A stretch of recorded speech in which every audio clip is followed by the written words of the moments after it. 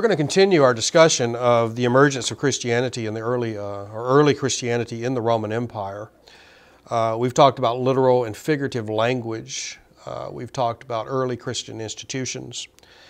Here I'm going to take a few moments and talk about the Gnostic Gospels. We'll print this for you so you can see the word is Greek, and it pertains to knowledge, knowing, Gnosticism. Agnostic, you've all heard this word. The A is the negation. Agnostic, not knowing. Context. I think the best context for the Gnostic Gospels is the creation of a Christian orthodoxy within the Roman Empire. The Gnostic Gospels demonstrate great diversity in the early faith.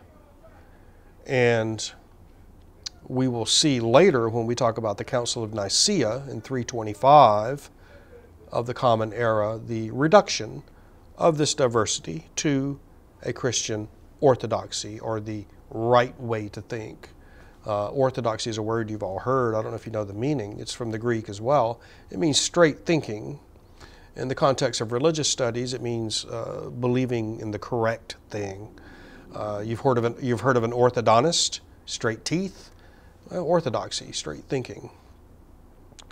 The significance of these Gnostic Gospels, like I said, is primarily they demonstrate a remarkable diversity in early Christianity before there was the canonization of Scripture, a Bible, before there was a Christian creed, which is created at Nicaea, and we'll talk about that later. Gnosis, like I said, equals knowledge. Here, it's not so much belief or faith that guarantees salvation as it is knowledge of secret rituals, secret knowledge pertaining to redemption and salvation. The Gnostic Gospels emerge here in modernity at the end of the Second World War. At a place in Egypt, Nag Hammadi, and you can Google this, we'll show you the word. Here I believe some Egyptian farmers were searching for fertilizer and came across these Gnostic Gospels, these scrolls that were contained in a ceramic vase of some sort. Once these reached the academic level, theologians and scholars understood their significance. And as these began to be translated, it was obvious that there was a remarkable early diversity in the Christian faith. And we have whole collections of these. Quite often they're simply called the Nag Hammadi Library. You can Google that. You can Google Gnostic Gospels. These are all available online. You can read them. They're collected in books at the bookstore or the library if you want to take a look at them. A number of them are quite famous. The Gospel of Thomas, the Infancy Gospel of Jesus, the Gospel of Mary Magdalene, which presents us with an entirely new version of that story. There's even the Gospel of Judas that profoundly contradicts the depiction of Judas that we get in the Synoptic Gospels in the New Testament. In the Gnostic Gospels, quite often the individual and the divine intermingle, and this of course is most unorthodox in modern Christianity, where the divine is quite separate from the individual. Dualism often prevails in the Gnostic Gospels, this notion of the material world being evil, the spiritual world being virtuous. I want to give you a couple of examples of early Gnostic beliefs and practices. The first is from a very interesting early Christian leader, I believe of the 2nd century of the Common Era, Marcion. He had followers, the Marcionite Christians. Marcion made a very powerful argument, quite controversial, and most unorthodox, as would later be determined at Nicaea by the Christian bishops. Marcion argued that Jesus was fully divine and did not die on the cross. After all, how could a God allow himself to be executed as a common criminal? This points to the fact that Christianity is, if nothing else, the most ironic of major faiths. You don't expect the deity to be executed as a common criminal. Marcion said that Jesus and Yahweh have no connection to each other, have no relationship. Of course, Orthodox Christianity says that they are one and the same, or quite often Yahweh is referred to as the Father and Jesus is referred to as the Son. Marcion contradicts this and says that they have no connection. And his argument is interesting. You can actually take a look at this argument on your own if you're interested in this type of in this topic.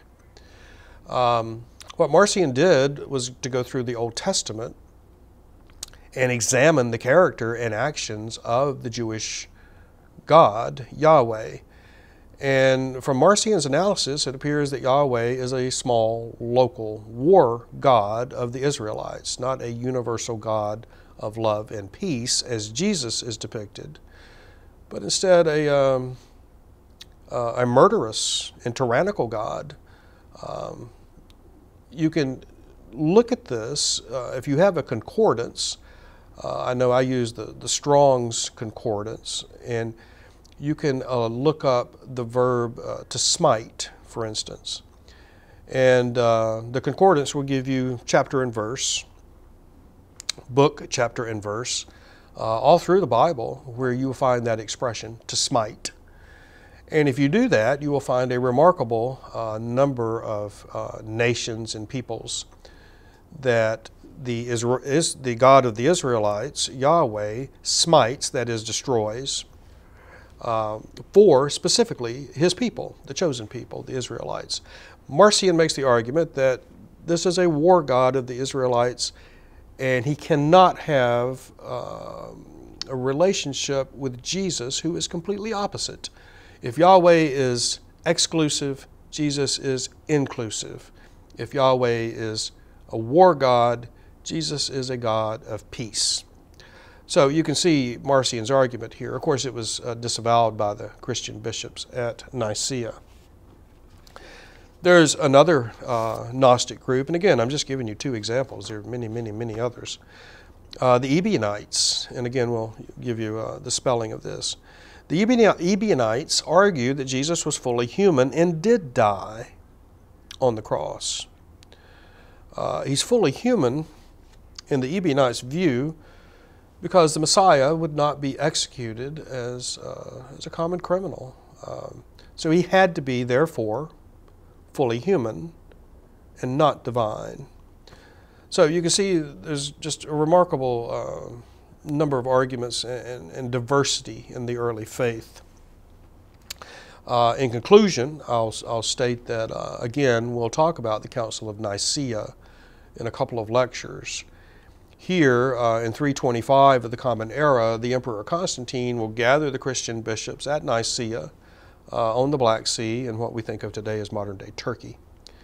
And there, this early Christian diversity will be eliminated, and a Christian orthodoxy will emerge with the canonization of Scripture and the emergence of the first Bibles. So I'm going to end it there, and thank you for your attention.